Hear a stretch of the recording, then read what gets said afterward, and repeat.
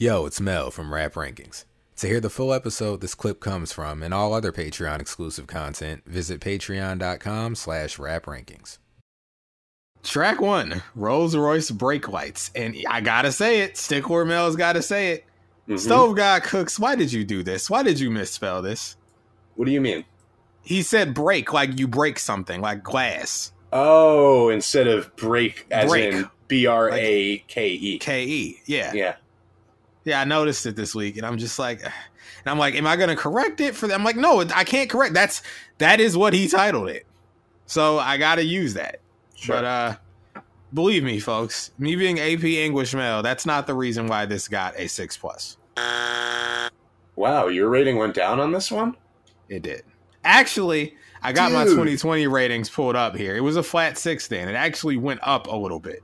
Dude, my rating went down too. 7-. Okay. Ding me, baby. All right. Surf Rock or just Surfer Moulz? Yeah, Surfer Moulz. See, now in the what is it, like the freaking queue of nonsense shirts I have in my brain, I want a Surfer Moulz shirt now. I don't know why. I just want one. Look, this is one in 2020 and now when it's like I like a majority of this album, spoiler. So you like want to add it on to the takeaways, but that's not the way enjoying music What do you works. mean you want to add it? What does that mean? You know how sometimes an album gets close to perfection? So you re-listen to like the one or two that you didn't like and like hoping to find an angle, you know, to put the album over it. But that's not how real rating works. That's not how the truth is told. It's like, right. In 2020, this was an 11 out of 12, and this was the only song I didn't like. And you keep going back to it, you're like, come on, you're one away from perfection. Like, I gotta like it, but no, you don't gotta like it. If you don't like it, you just don't like it. You can't force it just to run around saying, hey, it's Stove God Cook's perfect album. That's not the way things work, you know? At least on this show. Out there in the world, I can't vouch for that world. They're crazy out there. But here, Moulz and Mel, we don't lie. And while this did go up, can't give it the 7-. It didn't go up for me, man. It went from a flat 7, which it's always been, to a 7-. And yeah, I think I know why that is. I'm just going to have to get it out of the way right now. And it's going to become a constant throughout this review. Yep. I'm highly annoyed by his singing. You were telling me on the phone earlier. He goes from like, you know, this kind of just like Royce Break Lights, you know, which is his own thing in the morning, that he's doing. Plug come late night. Royce Break Lights. Woke up in the morning, but the plug come. It's very labored. Then when he gets into the J. Cole, a lot of interpolation. Drake. I mean, we're on a Rock Marciano produced album from an artist who, let's face it, I'm going to get this out of the way now too. This guy is a Pusha T, Hell Hath No Fury, We Got It for Cheap Volume 2 era tribute act. He's also kind of thinks he's a Max B tribute act, but he's interpolating Drake and J. Cole. I'm sorry.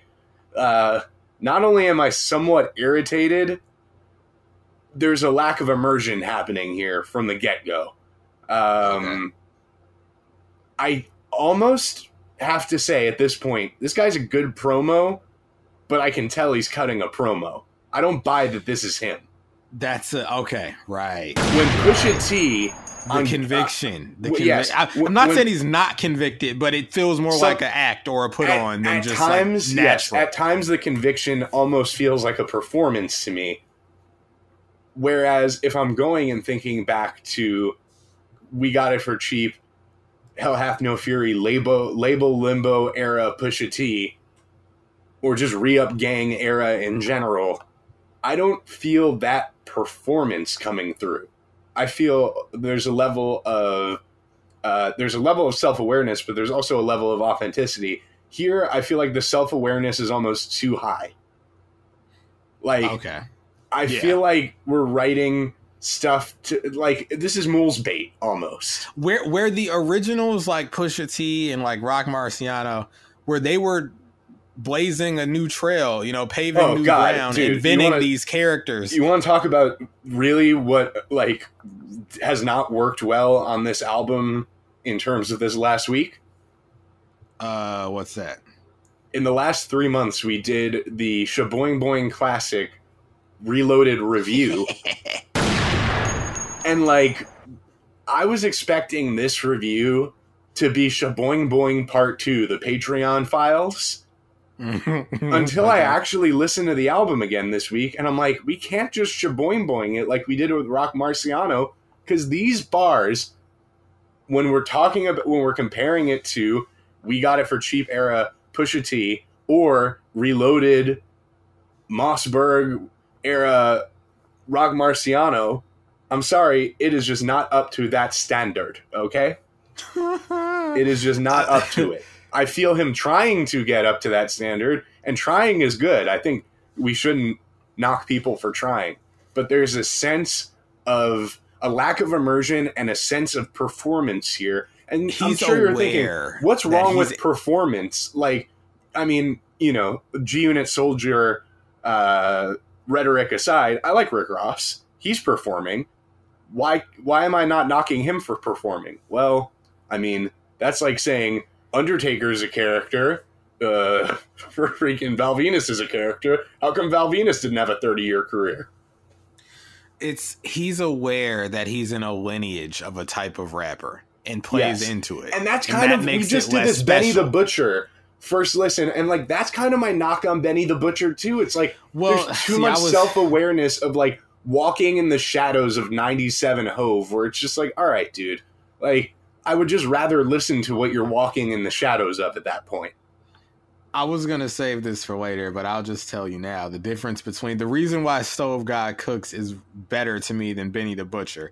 This is coming off the Griselda, or the Benny the Butcher first listen we did, and this applies to all Griselda. Why Stove God Cooks over somebody like Benny the Butcher?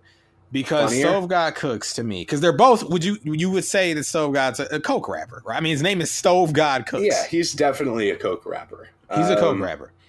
So he's a coke rapper, and he's a coke rapper, and then somewhat lifestyle rapper adjacent. When we're talking about, you know, some of the fly bars on here, which are almost reminiscent of like the lifestyle music that like a Smoke Dizza or Currency dabble in. Yeah, the reason why I prefer this is because both Benny and Stove God dabble in jargon related to drug dealing. But here's the thing. While Benny's jargon takes me out of it, it's like, well, bro, it's not his fault that I don't sell drugs. But it's like, I don't sell drugs. So this means nothing to me. Stove God is more colorful, and his jargon is intertwined with humor and references that I understand. Yeah, the humor, I mean, that's a big part of it. And unexpected.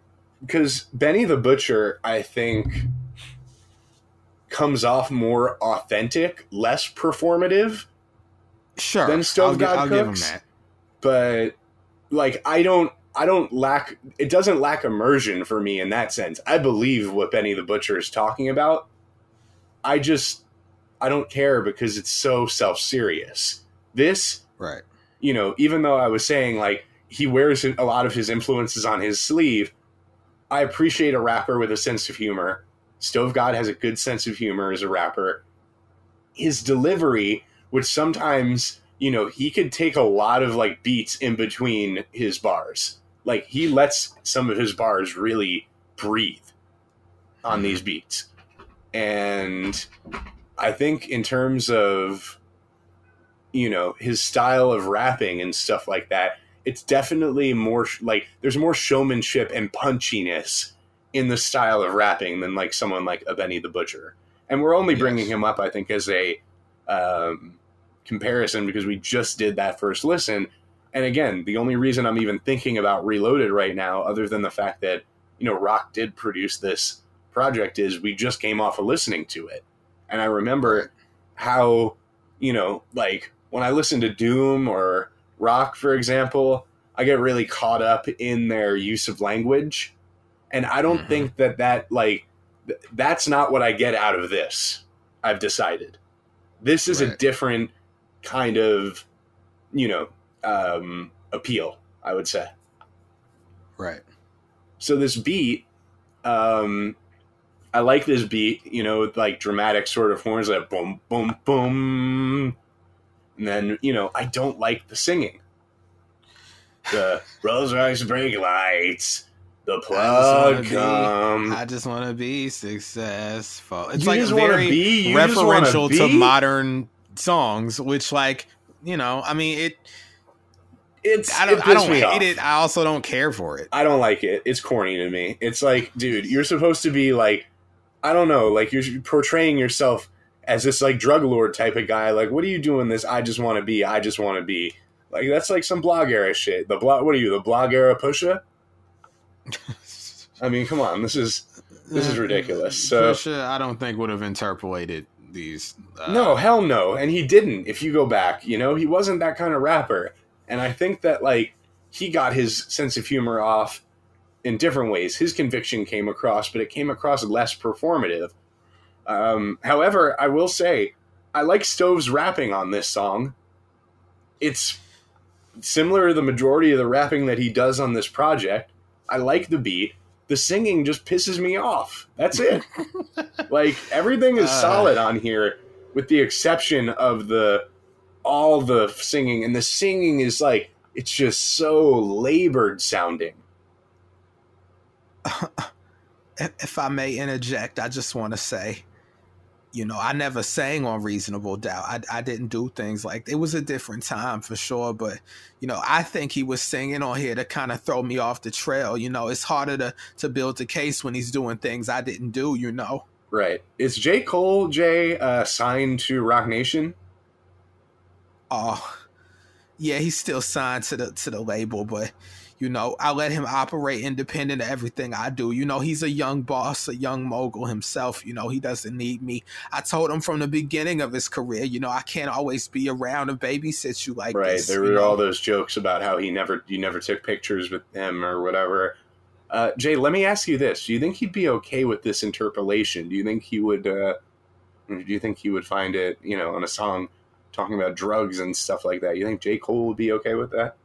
Well, you know, that's a great question. I think he would personally, but that's because he hasn't grown enough yet. You know, like I said, he's a young mogul. I've been a mogul for a very long time. So, you know, I can recognize when somebody's trying to get over. You know, he's a very nice guy. That's why I signed him, but he might not have the business acumen that I do, you know. So that's why I'm here to pave the way and be the example for the younger generation. You know, when you got to sue somebody, you can't really show mercy. You know, the business room is a lot like the streets. All right. That'll be all these years, and he still just like won't embrace J. Cole. I just like, why so hesitant? You know, like, he's clearly proven it. Yeah, he isn't the successor to Nas that everyone thought. Oh, that's what it is. Well, I just figured it out. Jay, it's the Nas thing, isn't it? So it's like a Brett and Sean situation, basically. No, it's nothing like that. You know, first of all, I don't think he's as good as Nas, and that's not a knock on him. But, you know, Nas was Nas. I'm Jay. I'm Hove. And that's Cole. You know, it's a cold world. It's Dreamville, things like that. You know, it had nothing to do with the Nas comparisons. Yeah. Jay, could you name all the members of Dreamville? Sure. You know, Cole, of course, he's at the top. You know, they got that one kid. He's nice. He wears a bandana. He kind of looks like a woman. What's his name? Jod. He's it's J-I-D or Jid, however you want to pronounce it. Of course, you know, it's open to interpretation. I'm sure he built that into his name, you know, and that's Dreamville right now, you know, and they're really running just things. Those two guys? Is there more? Well, there's Boss. You know, he was Big Cass from WWE. That was his roommate in college. Who? It's from WWE, Big Cass. Oh, that's the wrestlers. I seen some of that. You know, I figured I contemplated getting in the business. You did something at the what was it? The '99 VMAs with Steve Austin. He presented you an award, didn't he? Yeah, well, you know, that's when wrestling was hot. It was as hot as me, so you know we had to collaborate. But they're not doing too well these days. You know, I have Vince McMahon's phone number. I'm sure we could do something on the business side of things at any time. But I'm kind of waiting for him to, You know, pardon my French, but he's got to get his shit together, you know? Sure. I mean, he's not wrong there. Yeah. But, yeah. Well, let me find out Jay knows more about the business and he leads on, you know? I know a lot about the business. I'm a businessman. Okay, so just keep listening. You're going to find out more intel for your lawsuit. For sure. So, yeah, you know, he just... It's... Stove God Cooks, on this record specifically, you know, I couldn't put it over because I don't dislike the beat, but like, it kind of... There's good vocal, like, female vocal sample chops in the beat that I like. I usually like stuff like that. I dig it, you know, I dig the rapping. It's just like that singing it's irritating, is it not? It doesn't work. It doesn't work for me. It doesn't work. It doesn't irritate me, but it falls flat. Like, it doesn't used to not irritate me. I just used to definitively, like, not care about it. That's where I'm It wasn't what I was coming to these songs for. This week I've decided, no, this shit's annoying. Okay. Yeah, I think, and this may be a take, the rapping gets better and better as the album progresses. To me, like, I'm not saying it starts whack, because it's not whack. Yes and no. I think it starts strong. Then I think the album hits a patch of a real rough patch, and then after it recovers from that rough patch is the best rapping on the album. Got it. Okay.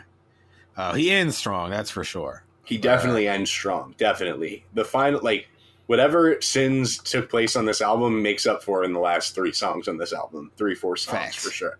Facts. Absolutely. So, yeah, I mean, but it's still, like you know, it's a 7- for me. It's still, like, it's still hanging in there, but I'm listening to this in the context of the album. I'm not running to listen to Royce Break Lights for any other reason than I'm turning on this album and I'm letting it rock. Yeah. Is that a problem?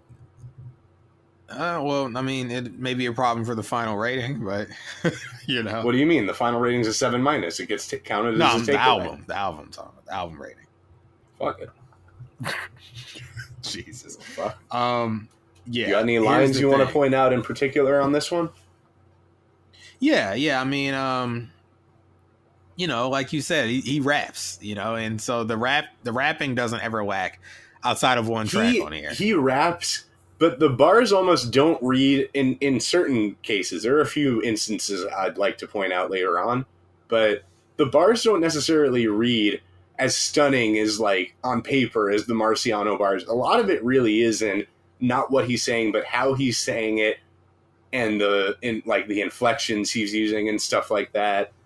And it's like a double-edged sword. Like, sometimes it feels like it's too much, and sometimes it feels like, no, this is what he's supposed to. Like, I'm always knocking people for being meat and potatoes and not having any, like, distinct characteristics and having any showmanship and whatever. But, like, you know, and everyone's got their influences. I mean, even Got It For Cheap, Hell Hath No Fury, Pusha T was saying he was channeling Biggie. So, you know, there you can be, like, influenced by people, not wear it so hard on your sleeve, and have your own take on it, essentially. Like, do your own thing with it. But yeah, I think he's good on this song. To me, he is a slightly less violent, much more shrill and animated Rock Marciano. To me, like, I can't compare him to Rock Marciano because he doesn't enjoy playing with vocabulary the way that Rock does.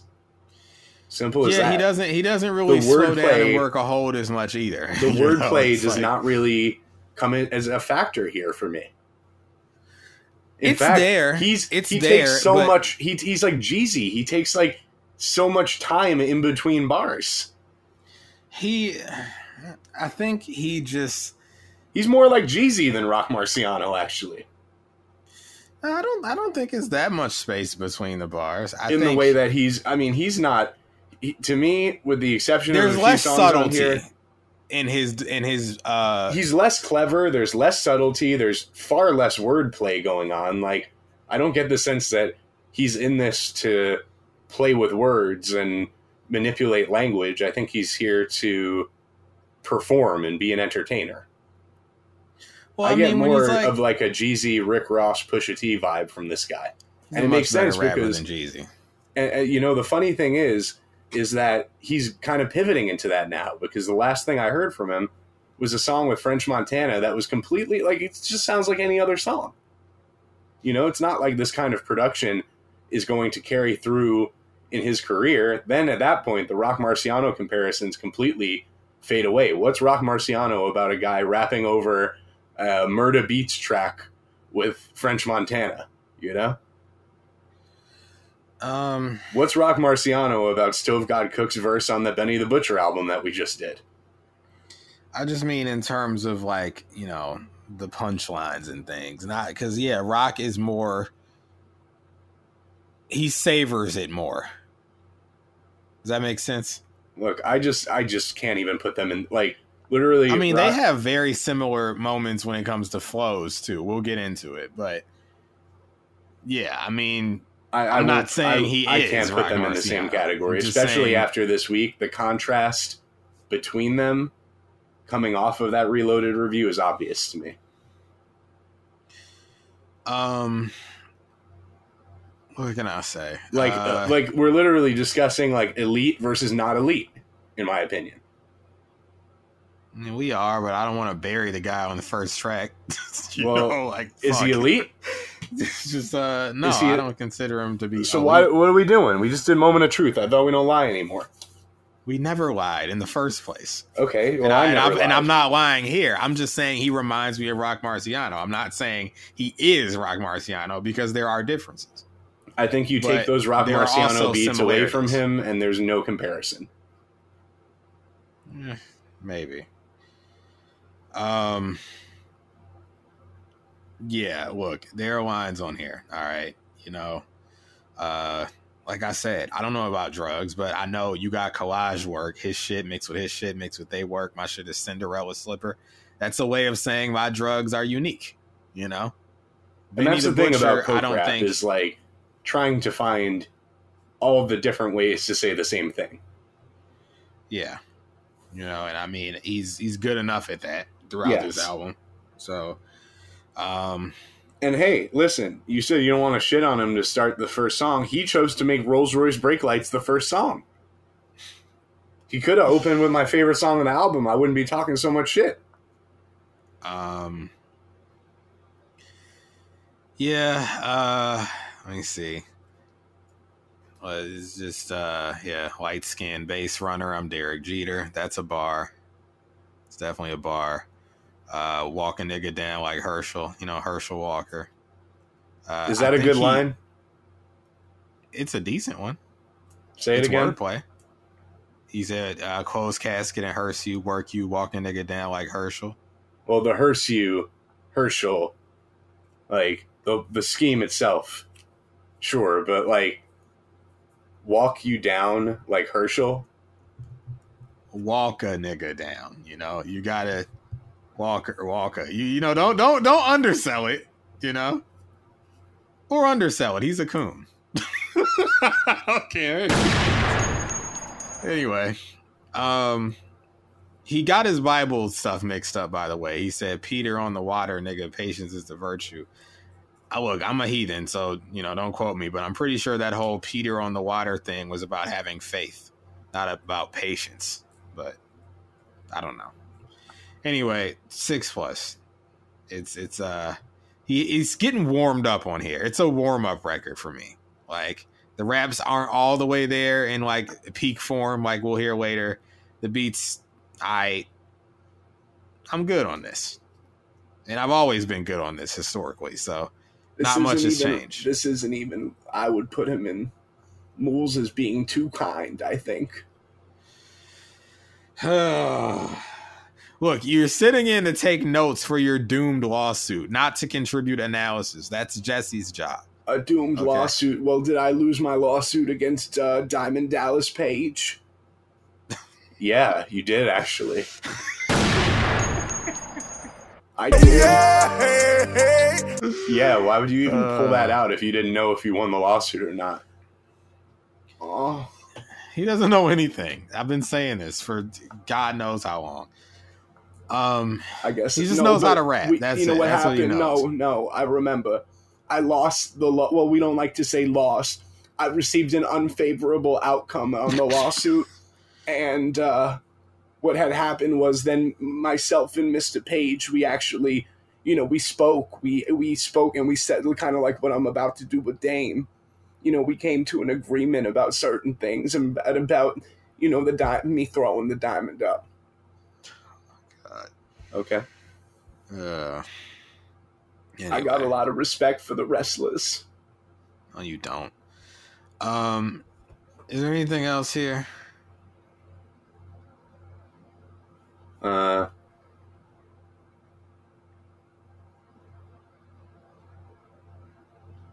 Sounds like no. Yeah. Guessing no? Okay. Well, he talks about walking on water again on the song. He's like, I walk on coke water later on in the song. That's not a bar. All right. I didn't say it was. I'm just saying he said the same. He talked about walking on water twice on this. Well, good. 6+ for recycling material. 7- rather. All right.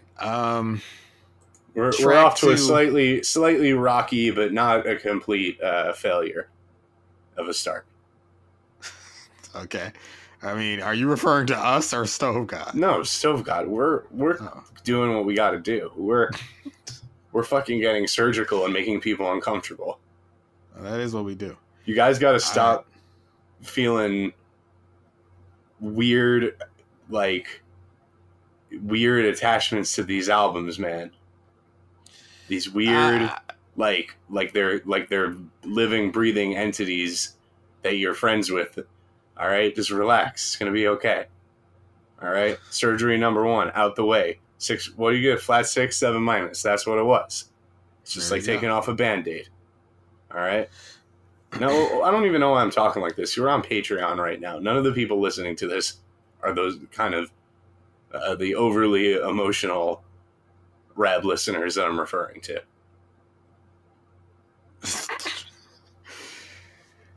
Yo, it's Mel from Rap Rankings. To hear the full episode this clip comes from and all other Patreon exclusive content, visit patreon.com/raprankings.